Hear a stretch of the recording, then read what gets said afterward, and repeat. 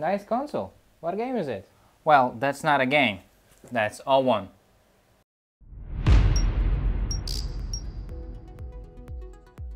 Owon is not playing around with their tablets. They aim to provide benchtop level performance with the added advantages of portability, ease of use, and affordability. The TAO3000 series includes a few models, but we can divide it into three: 70 MHz, 100 MHz, and 120 MHz. Those come with 2 or 4 channels, and each and one of them also have the high 12 or 14-bit resolution versions that ends with A. Why A? I would say A for advanced, but let me know what you think. Actually, hold that thought. On the left we have the 8-bit model, and on the right the 14-bit one. The 8-bit model can display only 256 discrete voltage levels, while the 14-bit model offers a much finer resolution with 16,384 levels. This allows the 14-bit one to show subtle changes in the signal that would be lost in the 8-bit one. As you can see, as we zoom into the signal, you will see that the 14-bit model reveals more intricate details in the peaks and valleys compared to the 8-bit one. The standard accessories that you get with those scopes are an aluminum stand that you can adjust its height,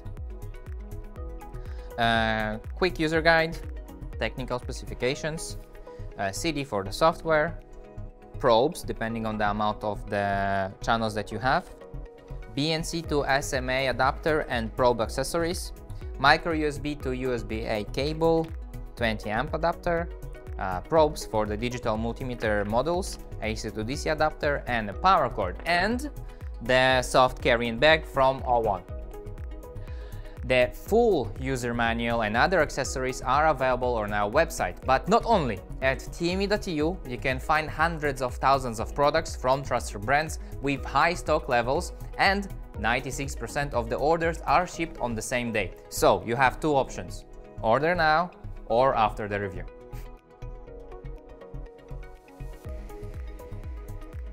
The first question that you might ask, since it is a portable oscilloscope, is for how long it can last on one charge.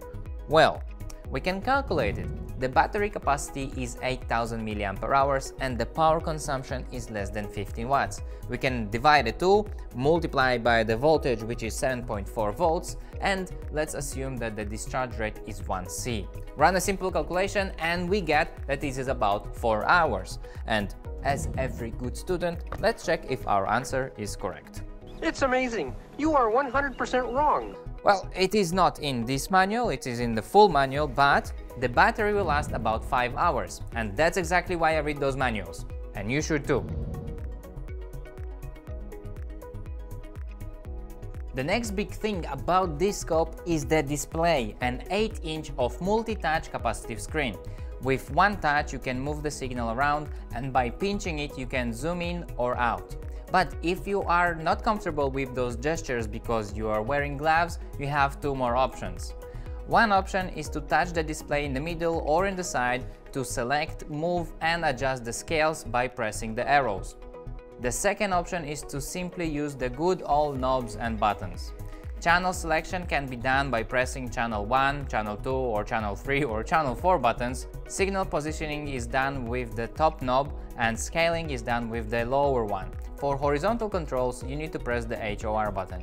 If you want to quickly restore the positioning of the signal to the center, you press the upper knob, and if you press the lower knob, nothing happens. Not even if you are pressing and holding, or you're pressing and pressing and pressing, nothing. If you know, tell us about it, you'll get fame and glory among Owon fans. And there is already one over here, you can hear it.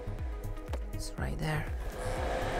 But it's probably not as small as the one produced by Sunon, on which you can learn in this video, the world's smallest fan. Overall, it's a very nice touchscreen, it's very intuitive to use and easy to use even if you are wearing gloves.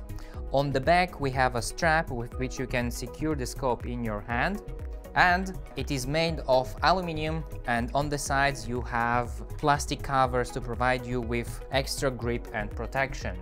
Notice that it has a very low profile, so none of the buttons is pressed even if it's lying upside down, and there are no sharp edges. Probe terminals are located at the top, and on the side we have the other ports, and those include the probe compensation signal, trigger signal output or pass-fail output, micro USB to connect the PC, USB-A port to save the waveforms, Ethernet port for the network, and as Clarkson says, power! When you want to turn it on, you press the big button. It's always the big button.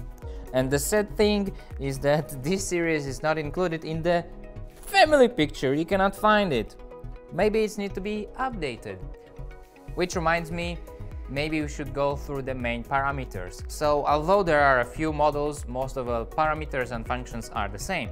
So the sample rate is maximum at 1 gigasamples per second. We have the record length, which is up to 40 mega. The refresh rate is 45 frames per second, 45,000 frames per second, and the maximum bandwidth is 20 mega.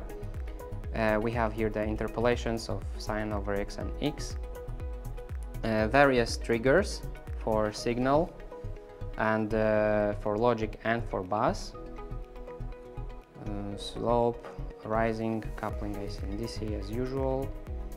The save, you can easily save your waveforms or record the whole signal to internal or external drives. We have the various measurements that you can do here on the signal.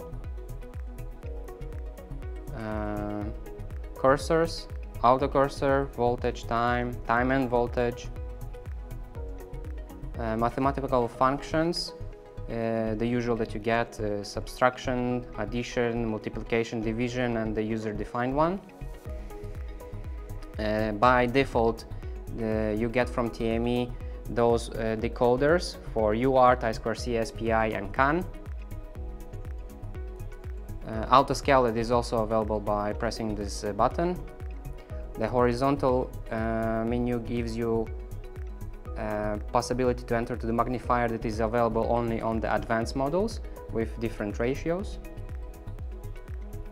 Fast Fourier transform with peak detect, various windows, and decibels, RMS, radians, and degrees. XY mode,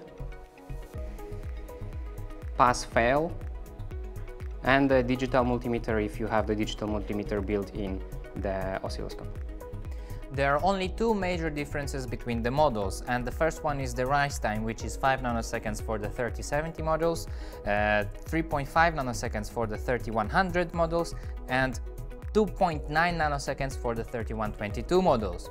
The second difference is that the advanced models have the magnifying glass function. Let me know if you would like to see how to connect them to the PC and check out how the software looks like. And if you are interested in the device, I invite you to go to tme.eu, and if not, I'm sure that there are other scopes that will suit your needs. Thank you for watching.